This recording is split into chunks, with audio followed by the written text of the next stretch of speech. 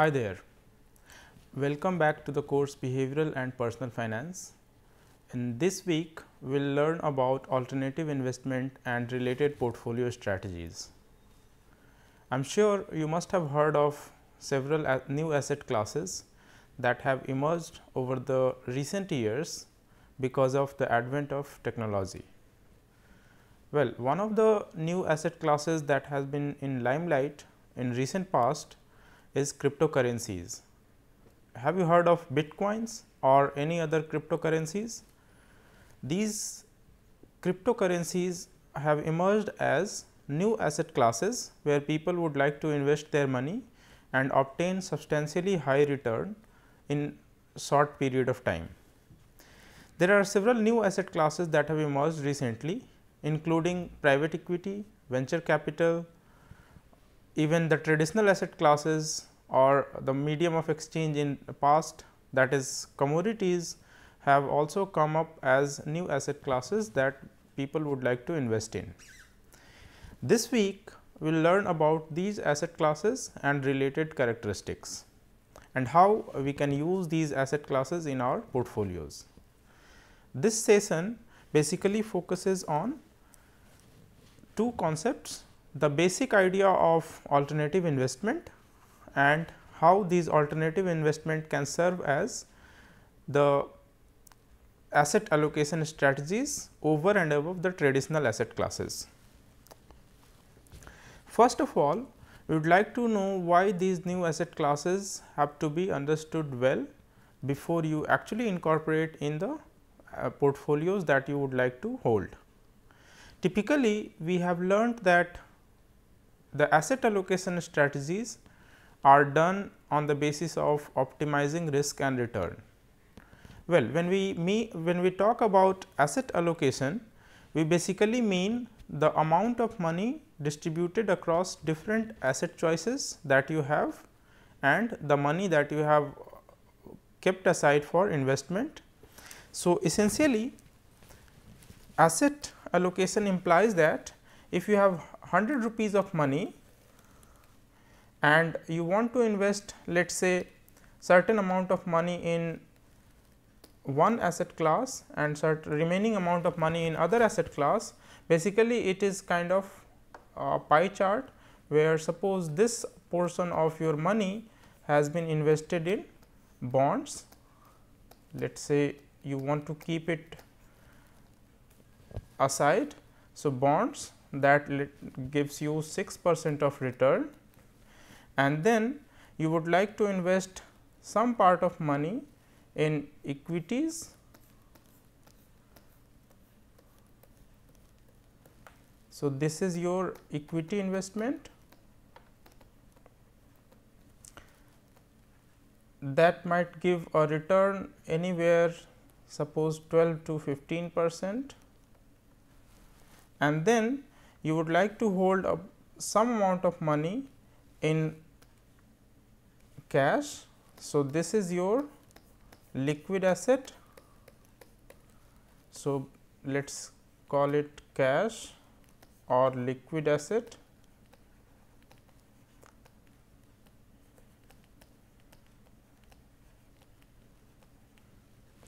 That has almost nil return or somewhere maybe in certain cases you earn 2 to 4% of return on these assets also, and then you have certain assets in terms of money that you have put aside in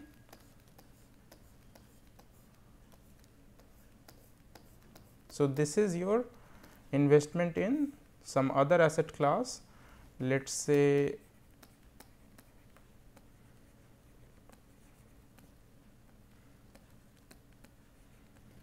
gold or real estate and so on.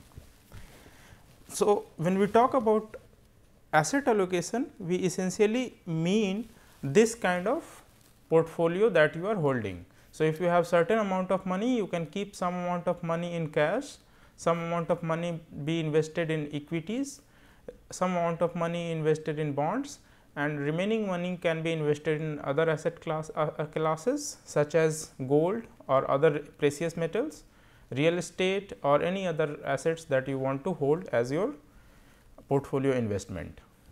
Now, the allocation of this asset portfolio where you have multiple assets can be done on the basis of a traditional method that we have already learnt earlier, where we know that there is one method called mean variance optimization, where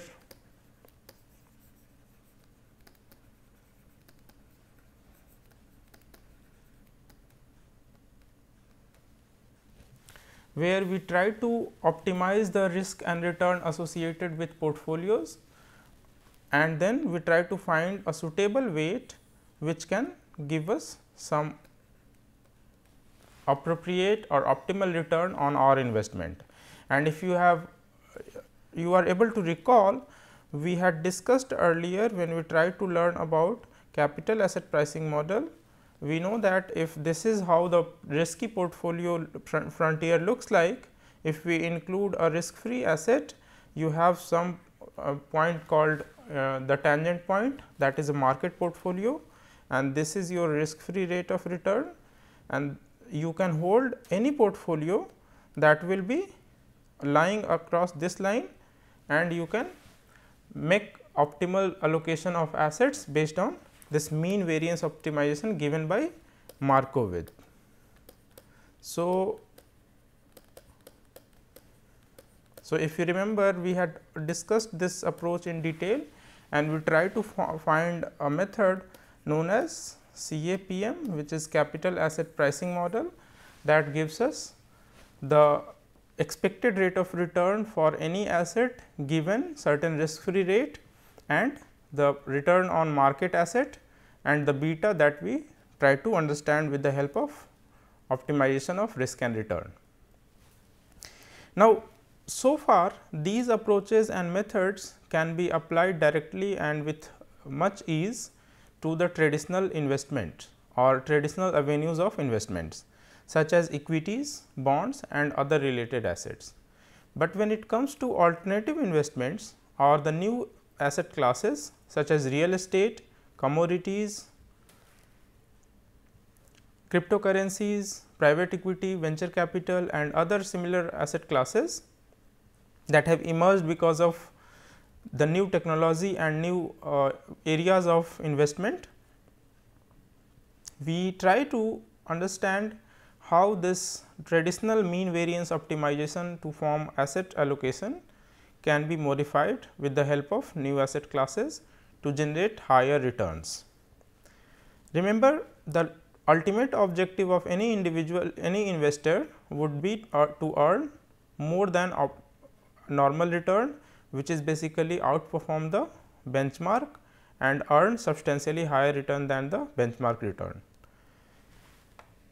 With this objective, we try to learn more about alternative investment as investment strategy and how these alternative investment avenues can be allocated in our portfolios. So, to start with, alternative investments can be defined as the new asset classes that fall outside of traditional investments such as stocks, bonds and cash.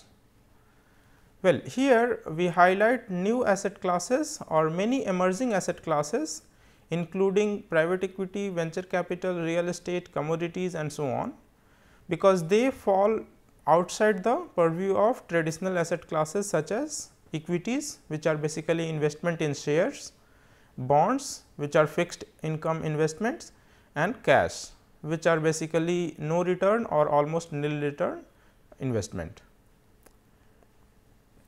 So, when we talk about alternative investment, anything else in which an individual or institution can invest may be called an alternative investment, because alternative investment represents or rather it includes a wide range of offerings, but the discussion is limited to the various type of major categories that can be used as investment avenue by the investors.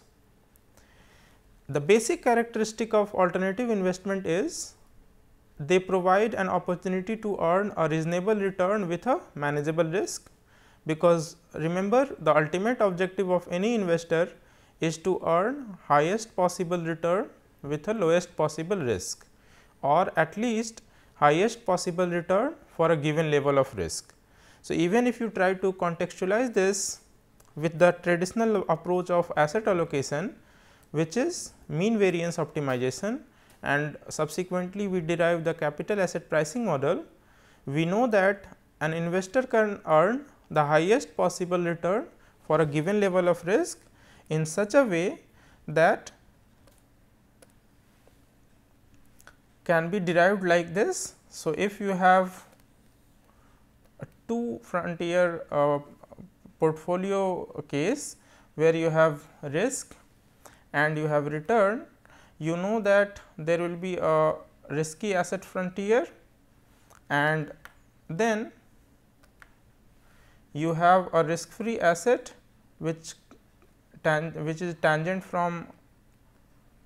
with your risky frontier. So, this portfolio will give you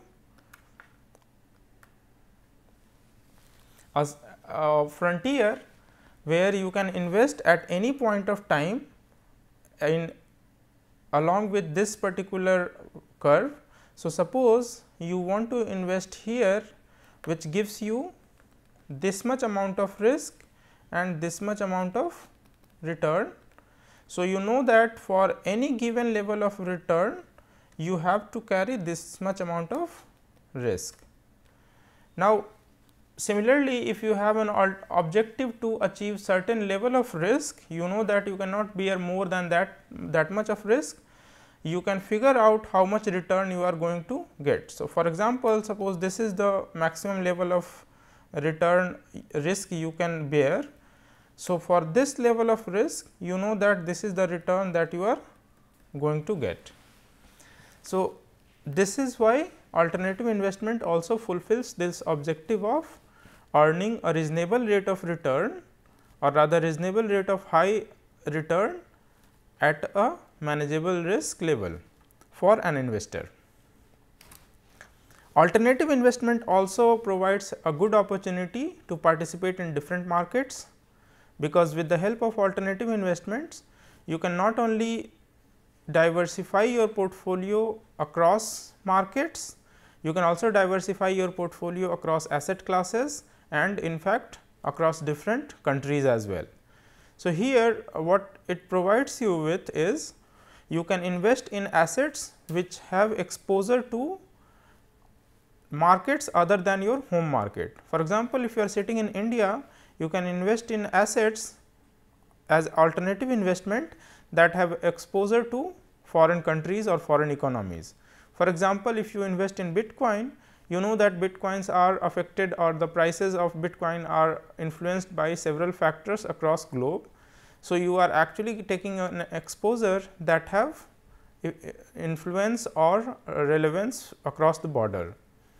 Similarly, if you invest in alternative investment such as let us say real estate or private equity, you have an option to diversify your portfolio across assets, and you can not only invest in equity market, but also invest at the same time in private equity or private debt, or similarly you can also invest in let us say distressed equity or any other asset class that you would like to hold your investment in. And finally, the alternative investment approaches provide you strategies or investment methods that can be made available only to exclusive set of investors, and it is not the set of assets, or it is not typically available for general investing public, as is the case with stock, bond and other traditional investment avenues. So, here alternative investment provides you an opportunity that are very exclusive, and you can invest and take advantage of that particular opportunity.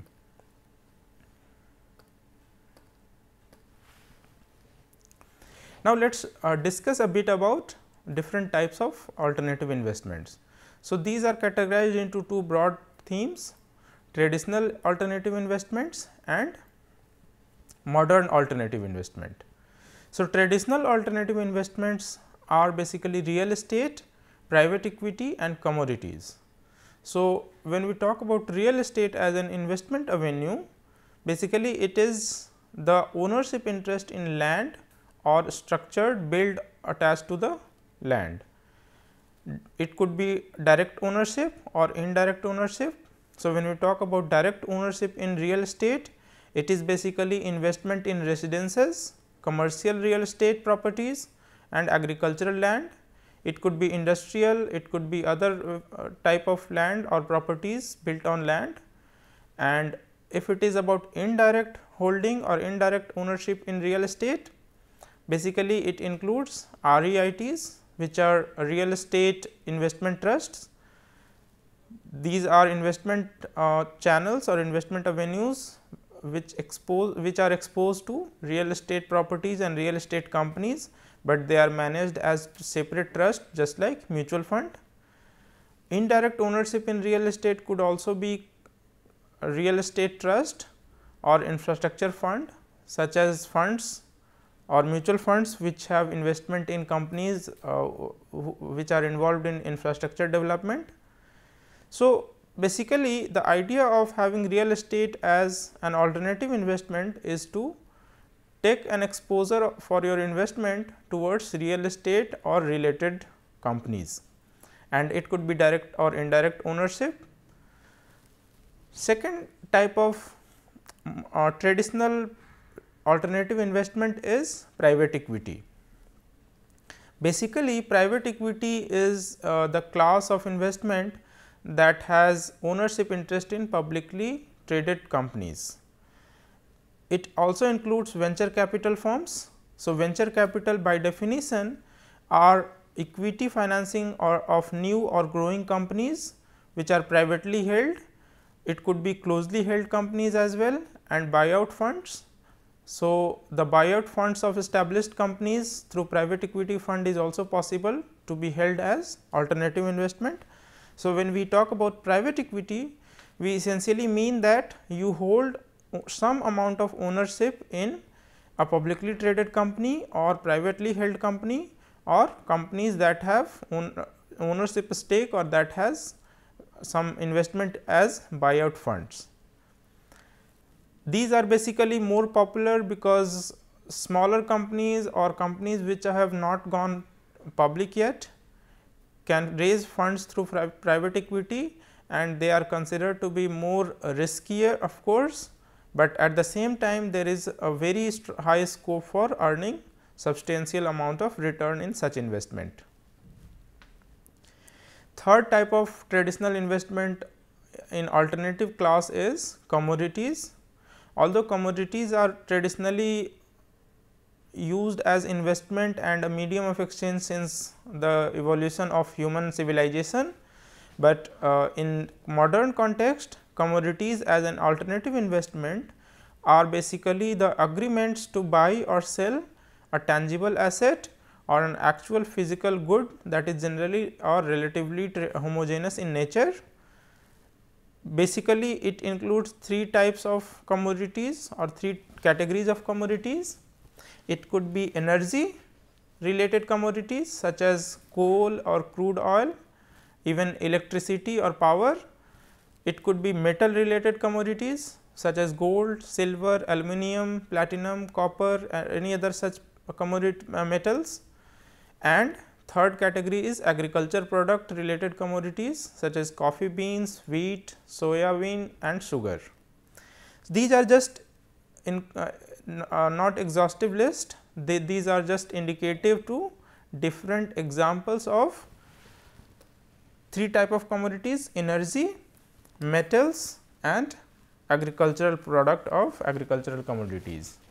So, basically if you want to hold investment directly or indirectly in commodities, you can either directly hold in terms of buy or sell of tangible asset or physical goods such as energy, metals or agricultural product, an alternative way to hold commodity investment is to invest in commodity related funds, because of in recent times we have seen that there are funds which have investment exposure in energy as an investment class.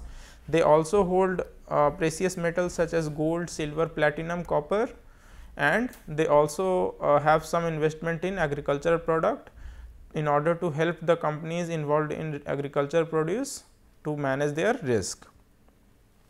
So, these three examples are for traditional alternative investment. Now, let us move on to modern alternative investment. So, modern alternative investment also consists of three broad examples. Basically, these are hedge funds. So, hedge funds are loosely defined as the investment funds that are regulated to little less rigorously, and they are actively managed by expert financial managers, and they collate or compile pooled investment from a different type of investors or different investor categories as a special vehicle that uses a wide variety of investment strategies, and these strategies include aggressive long or short positions and using arbitrage and leverages.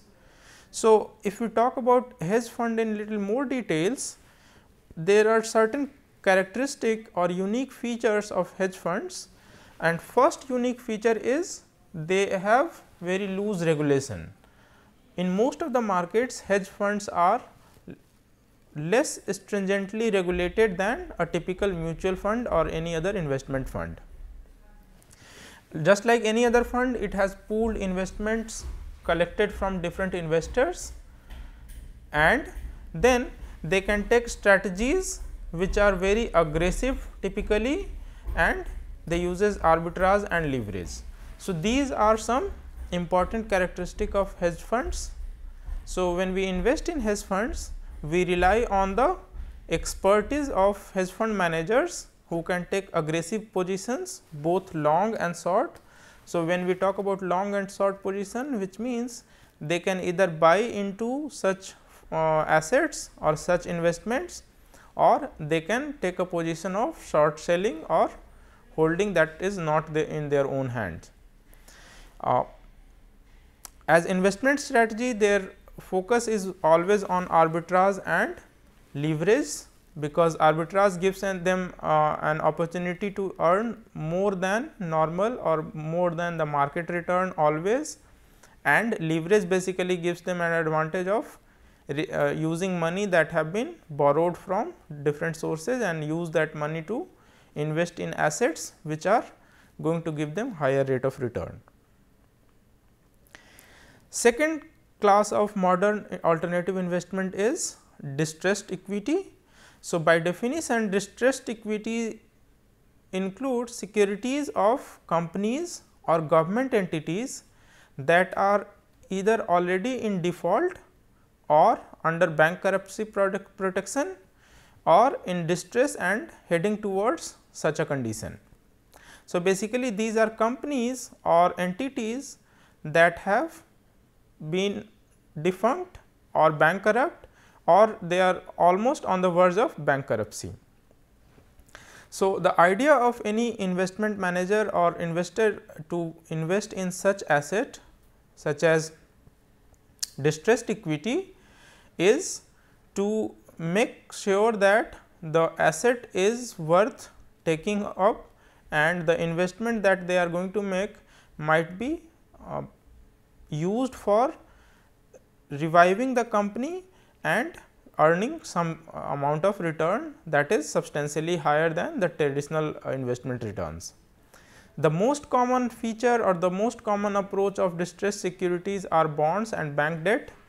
They are obviously very risky, because you are investing in almost dead investment or dead assets which might not revive.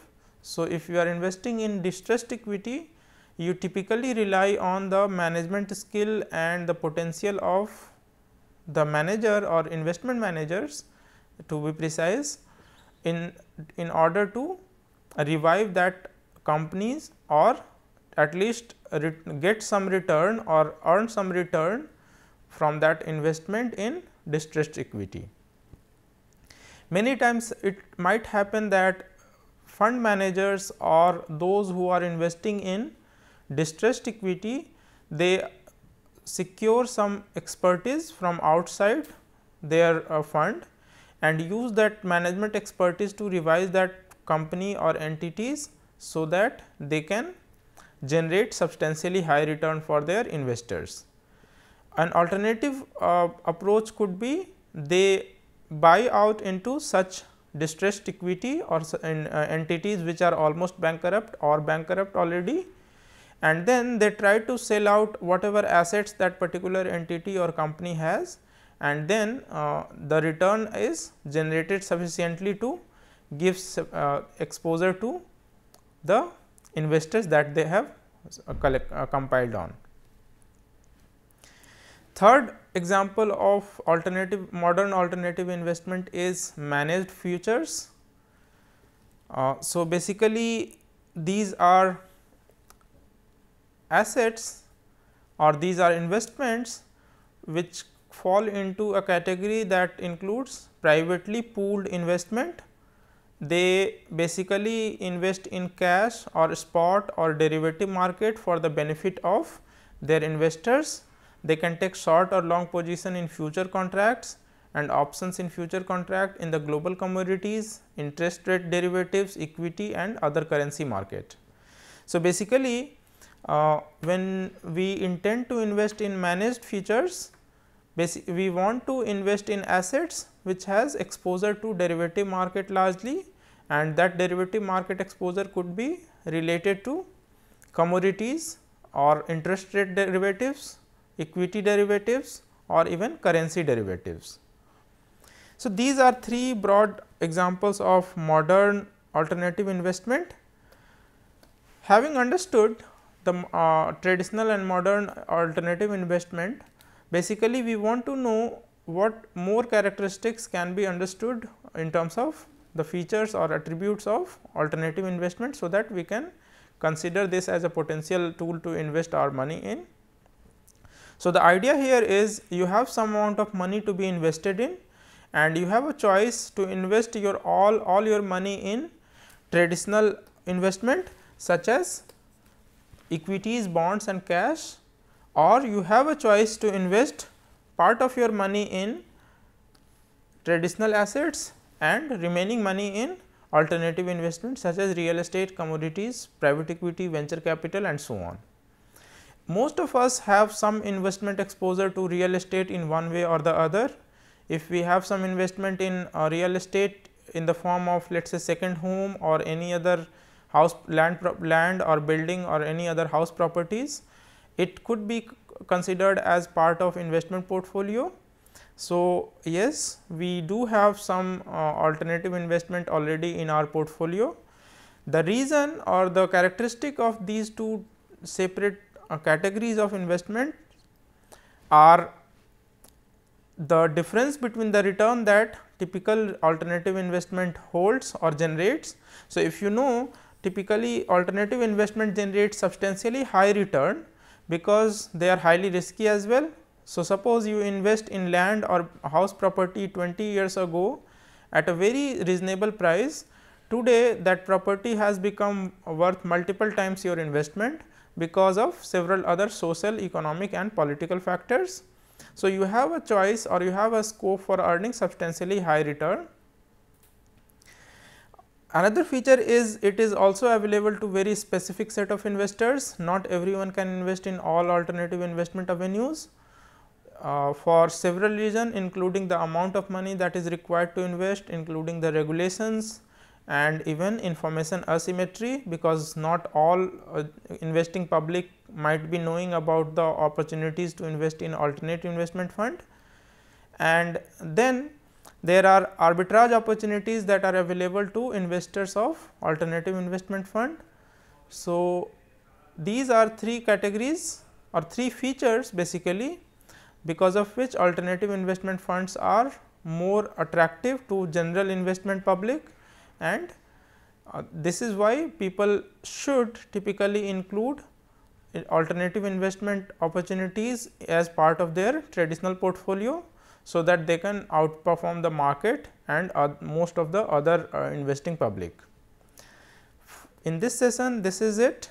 Thank you very much.